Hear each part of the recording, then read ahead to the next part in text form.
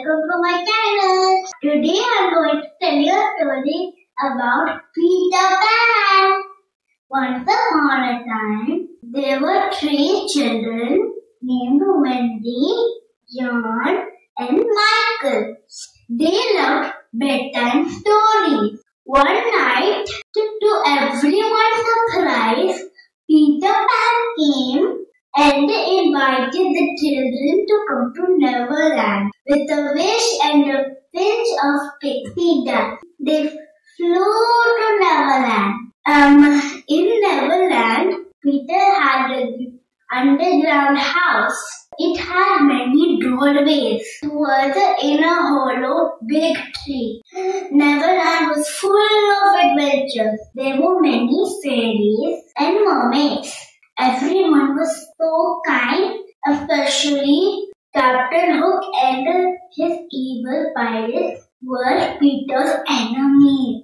One day, Captain Hook kidnapped Princess Tiger Lily of the Indian tribe. Her family was so worried. Then Peter Pan came and rescued Princess Tiger Lily and brought her home safe and sound. Captain Hook wanted to take revenge, so he kidnapped Wendy, John and Michael and the lost boys. When he was about to throw them off the ship, Peter came and rescued his friends and beat Captain Hook for his wrongdoings.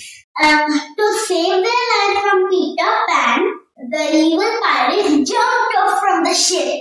And then Peter had the pirate ship.